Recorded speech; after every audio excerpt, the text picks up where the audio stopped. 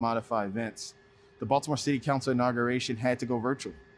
Now, I present to you the 73rd installation of your Baltimore City Council. Lift every voice and sing till earth and heaven ring, ring with the harmonies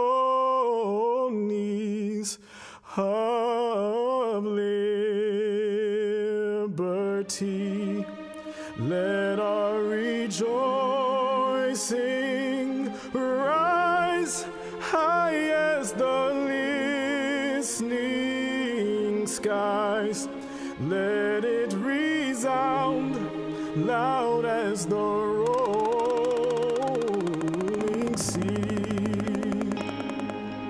Sing a song full of the faith that the dark past has taught us.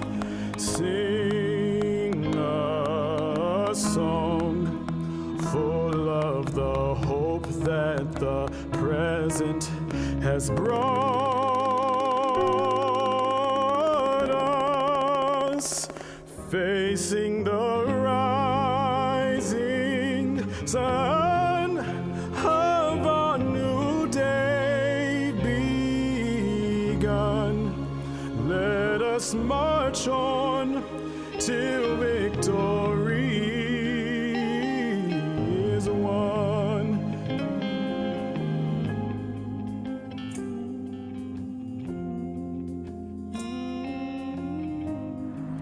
Hello, 2nd District residents. I am Danielle McCray, and I am standing in front of Bertha's Soul Food in the heart of the Bel Air Edison community. I am wishing you a safe and happy holidays, and I look forward to working with you for the next 4 years. I am Councilman Stokes from the 12th District. I'm standing here in front of the Greenmount West Community Center, and I want to say happy holidays, have a safe holiday, and please wear your mask. This is City Council member Zeke Cohen of Baltimore's 1st District.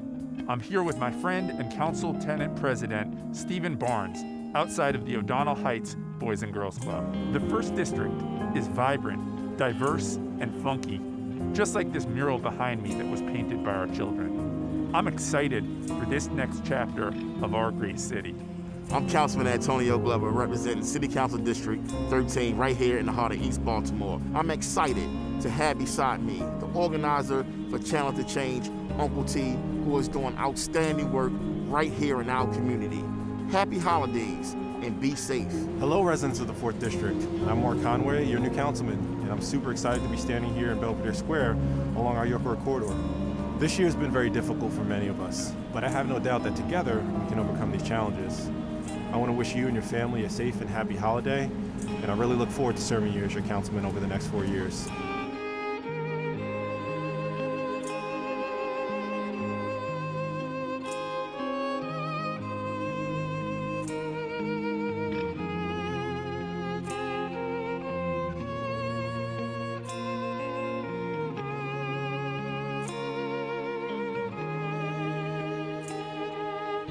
Hey Baltimore, I'm 8th District Council Member Christopher Burnett, and I'm here at the Curry Murray Nature Center in Gwynns Falls, Lincoln Park, the 2nd largest urban park in the country.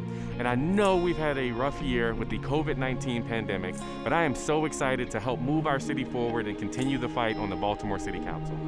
I am Councilman Isaac Gitzy Schleifer, and I am excited to be standing here at the Pimlico Racetrack, right in the center of the 5th District. We've been through some challenging times, but exciting changes are coming to the 5th District, including the redevelopment of this site. And that should encourage us all that our best days are yet to come. This is Councilman John Bullock. Welcome to the 9th District in the historic Hollins Market, the longest continuously operating public market in Baltimore. For over 200 years, it's been going strong. Even after a renovation and going through COVID, we're all looking forward to a brighter new year and a better future ahead. I'm Councilman Eric Costello, and I'm honored to represent Baltimore City's 11th District. I'm outside the childhood home of Thurgood Marshall. While we've had our fair share of challenges, just like Thurgood Marshall, our nation's first Black Supreme Court Justice and one of its greatest jurist minds, I see nothing but opportunity. I'm Councilwoman Felicia Porter, and we are in the heart of District 10 at MedStar Harbor Hospital. There are many transformative projects coming to South Baltimore. It is my true honor to serve you as your councilwoman to ensure that we truly build and create healthy communities for all of South Baltimore.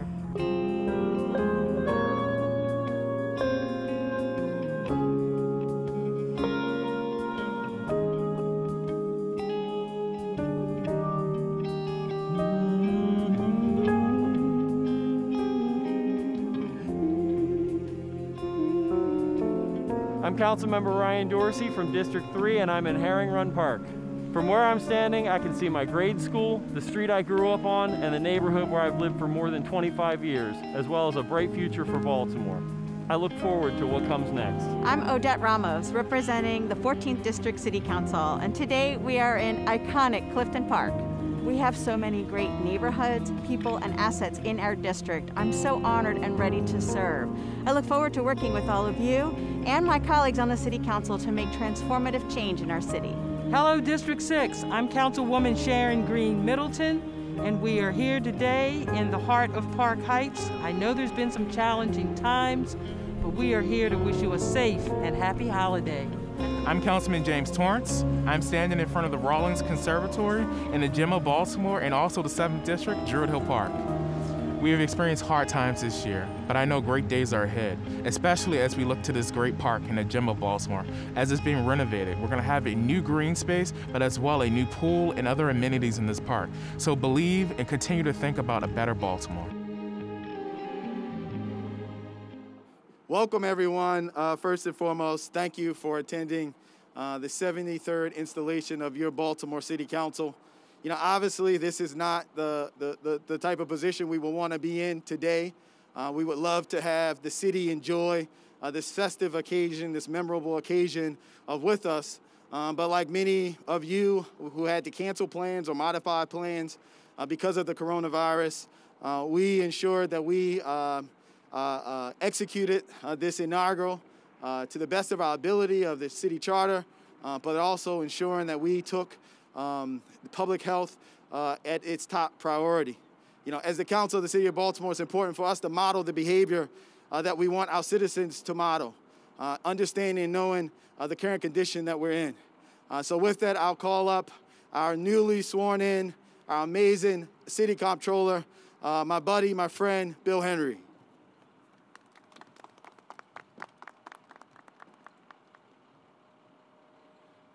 Good morning. Morning. I pledge allegiance to the flag of the United States of America and to the republic for which it stands, one nation under God, indivisible, with liberty and justice for all. Thank you.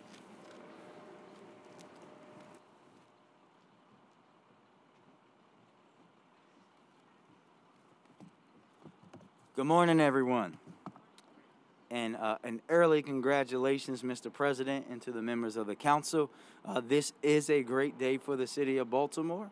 We know that we have a tough task ahead for all of us, but we know with this group of people and the folks that we swore in earlier, and obviously our wonderful comptroller, together we will make Baltimore the best representation of itself. It will not be easy, but together we will, and we will do it each and every day by doing the hard work.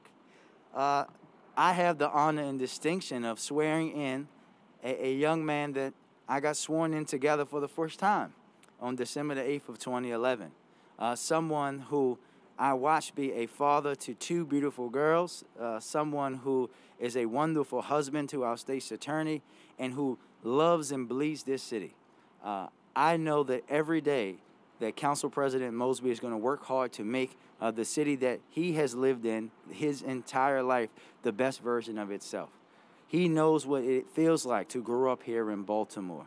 He may have had a bad choice of high school, but we'll leave that alone for now. But every day that he wakes up, he wants Baltimore to be better. Because like me, he knows how it feels to live in a city that doesn't believe in young black boys, and we're going to work together to change that for everybody in Baltimore to know that they can be whatever they want to be, and it's up to us to build that foundation for them to do that. So, Mr. President, please raise your right hand and repeat after me. I Nick Mosby, do solemnly swear that I will support the Constitution of the United States and that I will be faithful and bear true allegiance to the state of Maryland and support the Constitution and laws thereof. And that I will, to the best of my skill and judgment, diligently and faithfully, without partiality or prejudice, execute the office of the President of the Baltimore City Council according to the Constitution and laws of this state. And that I do further swear that I will not directly or indirectly receive the profits or any part of the profits of any other office during the term of my acting as President of the Baltimore City Council. Congratulations, Mr. President. Congratulations. Council members, are you ready? Yes. Yeah. All right. And council members, we're going to, so that everyone has a chance to have their name be heard, we are going to go down the line. I'll start with Councilwoman Ramos, go to Councilwoman Porter, ladies first, gentlemen, and then come to Councilman Torrance and go down the road that way. All right? Everyone, please raise your right hand. I.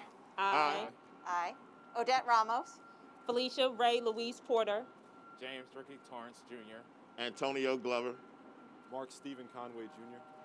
Do solemnly swear Do solemnly swear that I will support the Constitution of the United States that I will support the Constitution of the United States and that I will be faithful and bear true allegiance that I will be faithful and bear true allegiance to the state of Maryland to the state of Maryland and support the Constitution and laws thereof. and support the Constitution and the laws thereof. And that I will, to the best of my skill and judgment, And to the best of my skill and judgment, diligently and faithfully,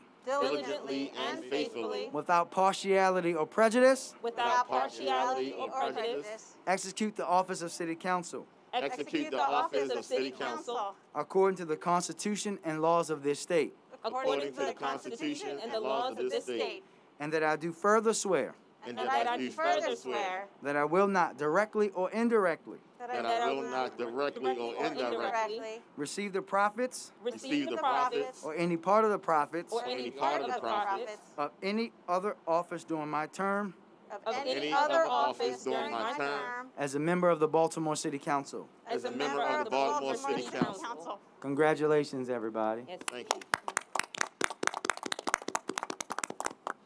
And now officially, for the first time, I'd like to introduce Council President Nick Mosby.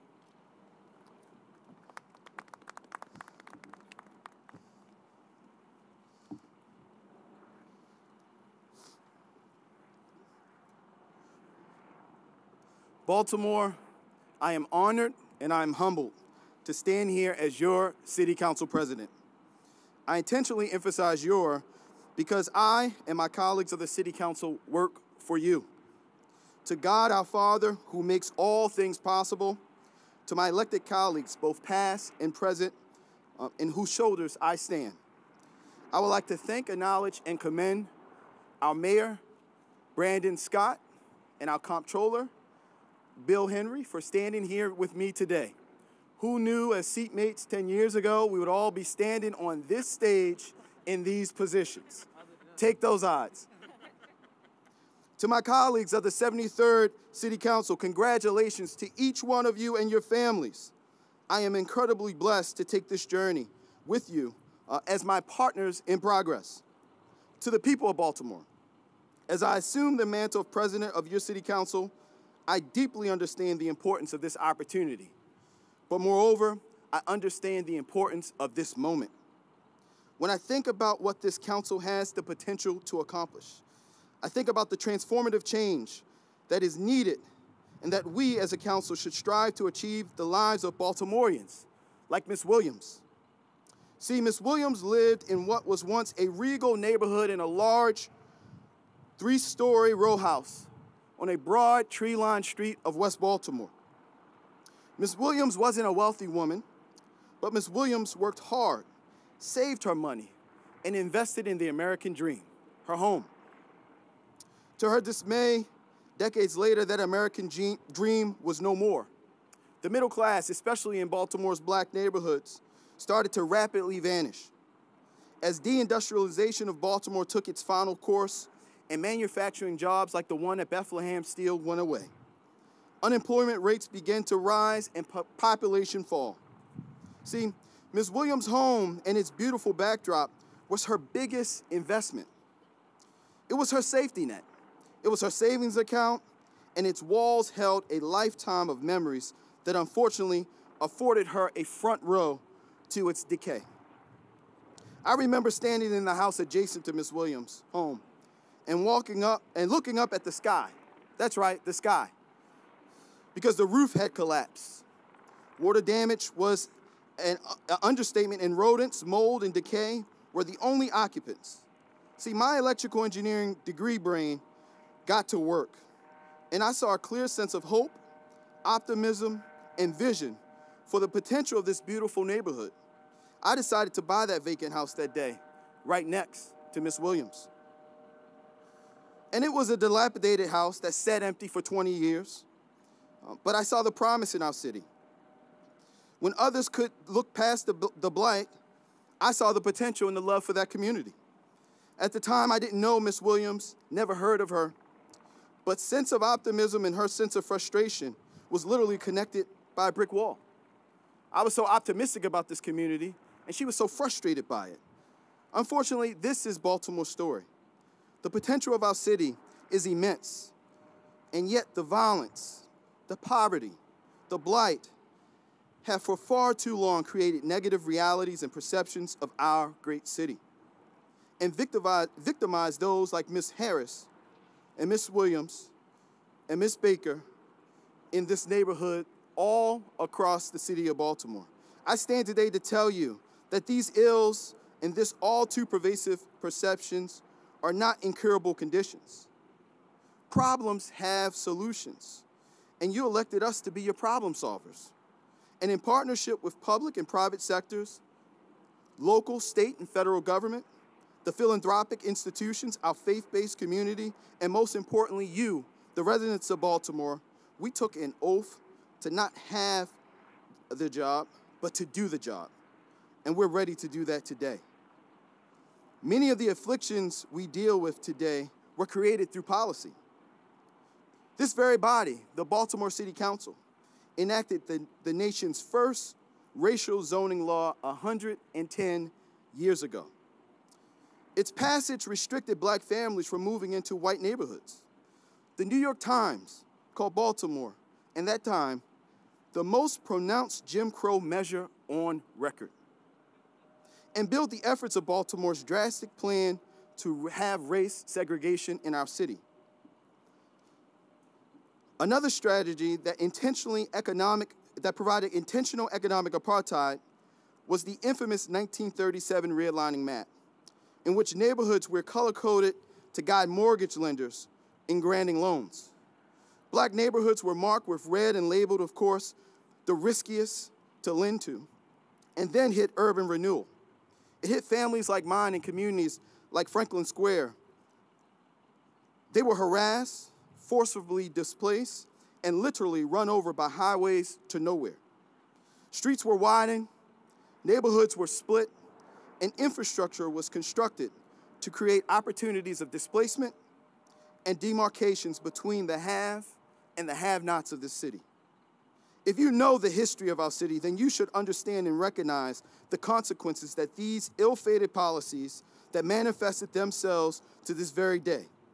Kids dodging traffic, hustling to eat, the addiction that strangles our city on a daily basis, the residual trauma tied into murders, and the working poor who juggle 2 and 3 jobs and unable to pay their utility bills or rent. They're also forced to navigate a broken and deficient mass transit system as they try to get to work every single day.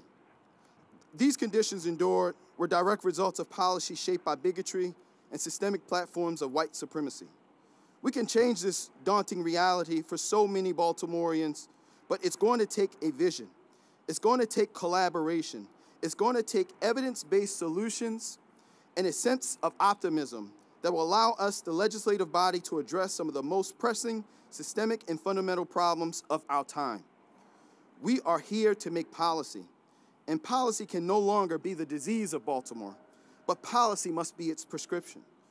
Good public policy is what will begin to eradicate the structural racism that creates health and economic disparities throughout our city. Good public policy will create safe spaces for our children to learn and play. Good public policy will create the opportunities for employment and small business creation and growth. Good public policy will create and expand smart transportation options for all citizens and visitors. Good public policy is not the stuff of unicorns or some real cosmic explosion. We don't need a miracle to change or improve the conditions in Baltimore.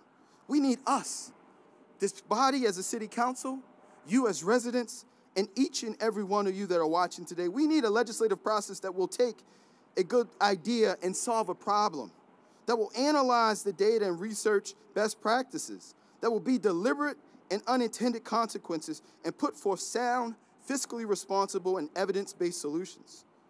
This is how this council under my leadership will work. We will engage in strong legislative action with comprehensive impartial vetting of facts and data to enhance our historical focus on constituent services.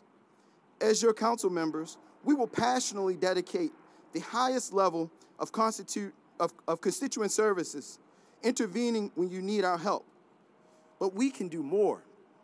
We must do more. You can expect more from this council. We are the closest representatives to you. We're here to help with government services when they don't work. We are also here to confront Baltimore's systemic problems with broad, meaningful solutions tailored to the city's needs. You can expect that we will work diligently with our mayor and our comptroller. Our successes and progress will make for you a better Baltimore, because one another, and not because we are in competition with one another, because we're working together. These are my friends, these are my brothers, and I'm excited to get to work with you on behalf today. Our persistent challenges combined with the coronavirus makes it imperative for collaboration and partnership among city leaders now more than ever. We must disavow unnecessary tribalism and be grounded in an equitable belief that one part of our city does not have to suffer for another part to prosper. This year, the city ended 2020 fiscal year with a $14.9 million deficit and projects $100 million, Mr. Mayor, in revenue losses again this fiscal year. Unemployment in Baltimore reached over 10% in October, and signs point to even greater worse conditions because of the coronavirus. We don't need to have a dollar to waste. We don't have the opportunity to waste this moment. Look, we all know that too often petty personal agendas and debilitating short-sightedness has all too often characterized our city politics and created government that produces good headlines for the Baltimore Sun, but entertaining chatter on social media, but not enough progress for our city. No more. The stakes are too high and the needs are too great to squander. This opportunity and this moment, Baltimore deserves better, and Baltimore will get better. I'm here to give you the best and to provide the bear of all the love and appreciation for our city and the people we call Baltimore, our home. You know me. We grew up together. You stood in line with me and my mother at Mondawmin waiting for Santa Luke. We hooped at BNBL together, Brandon. We were classmates at Chicopin. You sat next to me, my mom, and my sister at St. Matthew's. You remember the days of Paradox on Friday nights, Utah Street on Saturday nights, and waking up the next morning to go to Druid Hill Park every single Sunday. You cheered me on and also booed me at the Poly City football games. We spent summers together at Gilman Upward Bound. You sat next to me at my daughter's recital. We also supported the Mount Washington Soccer Club girls team together. No matter where you grew up or where you live, this is our Baltimore. We are neighbors. We are friends. We are family. I ask you to hold me accountable to the oath I swore to God, to this promise to make you, that this 73rd Baltimore City Council will change your lives for the better, for the collective good. We cannot be a great city of our hearts until every resident has real opportunity to prosper. The little girl dreaming for her future in her bedroom in Reservoir Hill should have the same opportunities for success as the child across the street in Bolton Hill. The little boy playing in Carroll Park should have the same environmental protections as his peer in Patterson Park. The families on Biddle Street need to see values in their homes rise the same way those on Charles Street. The moms and dads and kids on Dolefield need to feel this as safe on their front porches as the kids and families in Medfield. Our problems are great, but so is our opportunity, our potential, and our promise. We must acknowledge the past and push forward to the future. Just like I saw a promise in my neighborhood, I see it in yours, a clear sense of hope, optimism, and vision. And like one of my great heroes, the late Congressman Elijah Cummings, used to always say, I see you. I see you, Baltimore. We are one. I am you, you are me. Nick Mosby, Marilyn's husband. Nick Mosby, Nylan and Anaya's father. Nick Mosby, and yes, Eunice's Orange's son. I am here because I'm motivated to make progress that I was called on to leave corporate America and fight in local politics. It is that unfinished business that I owe my mom, Eunice Orange, to ensure that people of Baltimore get a government that lives up to the promises that are often unfulfilled, disregarded and woefully short of what we deserve as hard-working residents.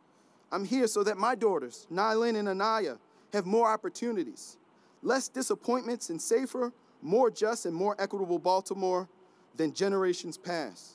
I want for your children the same things as I want for mine, the opportunity to pursue their wildest dreams and aspirations.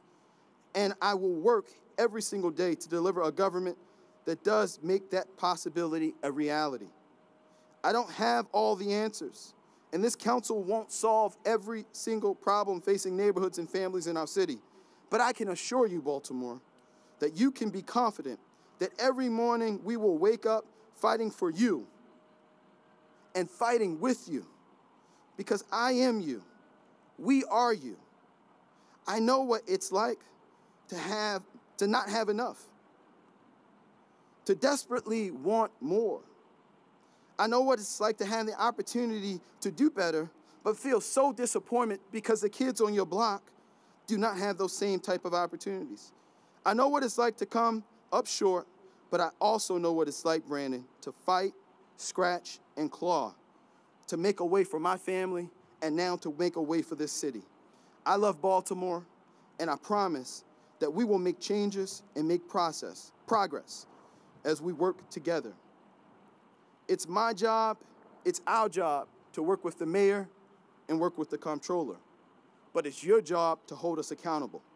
I ask that you tune in to the council meetings so we're not meeting in the dark. I ask that you help us out with policy. You are the eyes and the ears of us in your communities, like my neighbor. I also ask that be proud of the neighborhood that you live in.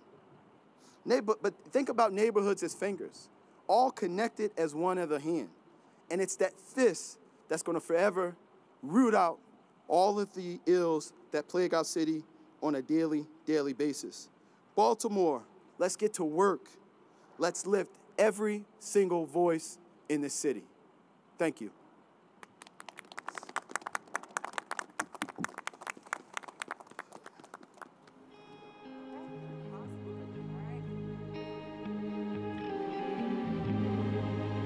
Lift every voice and sing till earth and heaven ring with the harmony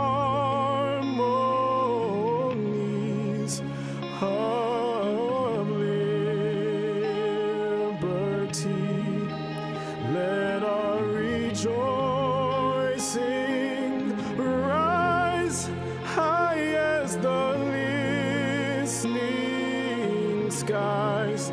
Let it resound loud as the rolling sea.